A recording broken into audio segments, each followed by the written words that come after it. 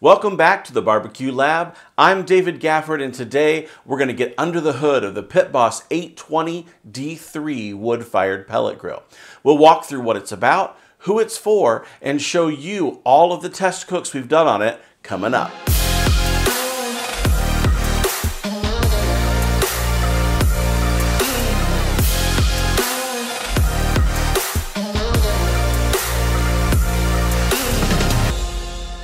The Pit Boss 820 D3 is a part of our testing for the best pellet grill of 2022 that's coming up here on the channel. Now, if you're interested in seeing 5 different pellet grills competing against each other to see who's the best, then you'll want to make sure you're subscribed to the channel with the notifications button turned on so you don't miss the video when it publishes this week. But today we're talking about the Pit Boss 820 D3. Let's start by walking through the specifications of this unit. The Pit Boss 820 weighs a hefty 150 pounds and measures 56.5 inches by 52 inches by 32 inches, fully assembled. It has a 21-pound hopper capacity, and I really like that the hopper includes a window so I can visibly monitor the pellet level without opening the hopper lid. Now, the 820 also has the ability to quickly change the type of pellets that you have in the hopper. There's a small plate you unscrew on the back of the grill that allows you to dump pellets into a bucket for an easy flavor change. This unit offers about 850 square inches of cooking area total, with about 593 square inches of space on the main grate level. Now, there's 8.5 inches of vertical clearance if you take out the upper rack, which is more than enough room for whole chicken and turkey. It has a temperature range of 180 degrees on the low side to 500 degrees on the high side Fahrenheit, and temperature is selected by a main dial on the controller from smoke, 180, 200, 225, 250, 300, 350, 400, 450, 475, and high, which is set to 500 degrees. When it came to assembly for this unit, we had friends of the lab come and help us put this and the other units for the best pellet grill under $5.99 together, and the Pit Boss was built by our friend Kevin. He said that it was a pretty easy build. Now, it took about 90 minutes from in the box to ready to fire up. The only part where it was helpful to have another pair of hands was when we needed to turn the grill on its head to assemble the legs. One person to steady the grill, while another puts each leg on, was very helpful. When we talk about the build quality of a grill, we like to look at how sturdy it is, what it's made of, and how well it's put together. One of Pit Boss's slogans is bigger, hotter, heavier, and it rings true on this model. Using our digital caliper that we have here at the lab, we measured 2.7 millimeters for the door and 2.16 millimeters for the grill body. It's by far the heaviest metal on a grill and body that we've seen at this price range. The grill grates are porcelain coated metal, and the main grates are heavy. They're wide enough to put a good sear on, and the porcelain coating makes them incredibly easy to clean. There is a folding front shelf that comes standard with the 820, and that's pretty uncommon at this price point as well.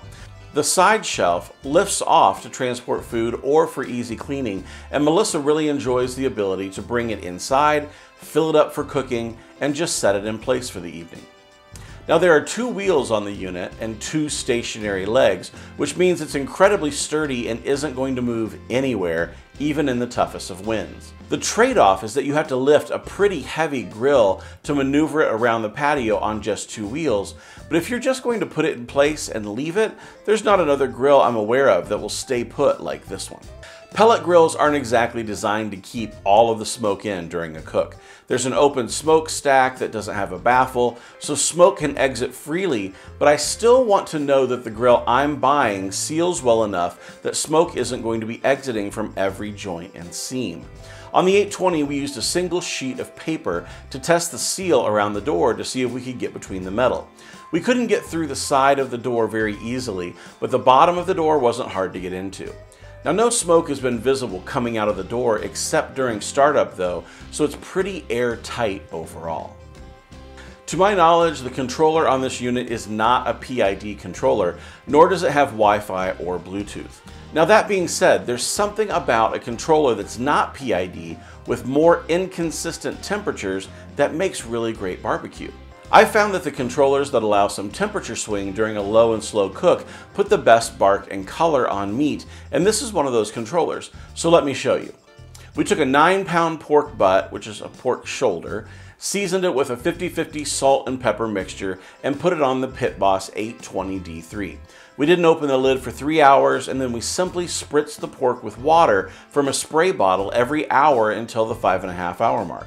At that point, here's what it looked like. It's taken on a beautiful mahogany color on the outside and was by far the best looking pork butt in our testing group of 5 grills. Now the same thing goes for our hot and fast test that we ran. We took a whole chicken and spatchcocked it by cutting out the backbone and laying it flat so it would cook evenly. We seasoned it with some Heath Ryle's apple rub, set the grill to 350 degrees, and here's what it looked like at the 90-minute mark. Beautiful color on the outside and moist and juicy on the inside. Now our testing wouldn't be complete without running a direct grilling test to see how the 820 can grill burgers or chicken, so we picked up some boneless, skinless chicken thighs, seasoned them with Pit Boss Champion Chicken Rub, and put them on the grill.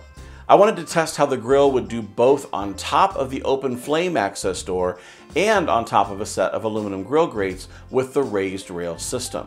The chicken directly over the fire pot got a lovely sear from the flames, and the chicken on the grill grate system took on some lovely grill marks as well. Now when it comes to grilling, the open fire access is rather small on almost every pellet grill you'll come across because there's just a 4 to 5 inch cup of fire below to service the entire grilling surface.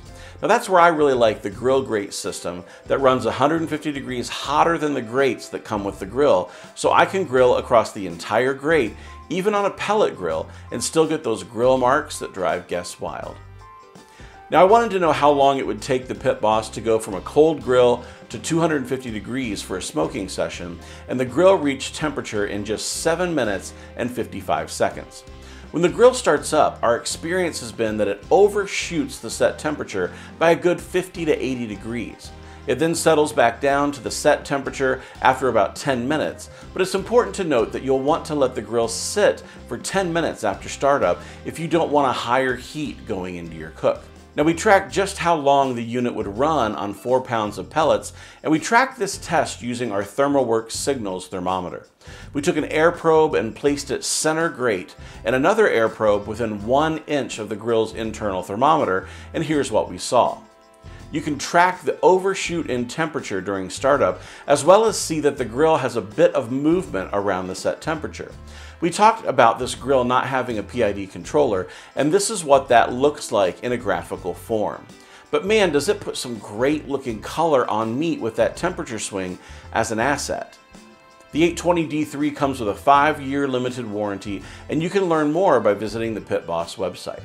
If you'd like to check the current price and see if there's a sale going on for the 820 D3, click the link below in the description. We keep tabs on the sales going on in the barbecue world, and if there's a sale, our link will direct you to the lowest price we're aware of for this unit. Now also, your purchase through our link helps support our channel, and it doesn't cost you any extra. Now, if outdoor cooking is your thing, please consider subscribing to the channel. We put about 3 videos out per week of the best in outdoor cooking and outdoor living, and we'd love to have you join us as we review what's too good to pass up and what's just plain pass in outdoor cooking. We're on all the major social media channels from Instagram to Facebook to Twitter, TikTok, and right here on YouTube, and we'd love to have you join us. We pass on the sales and discounts that we know of in the barbecue world, as well as help you feel more confident in your ability to entertain outdoors.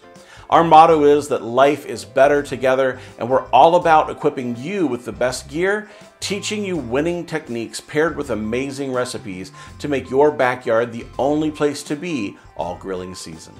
We'd love to have you join us, so hit that subscribe button and ring that bell so you'll be notified when new videos are posted to help you raise your outdoor cooking game. I'm David from the Barbecue Lab, and I can't wait to see you next time as we dive into what's new in barbecue. We'll see you then.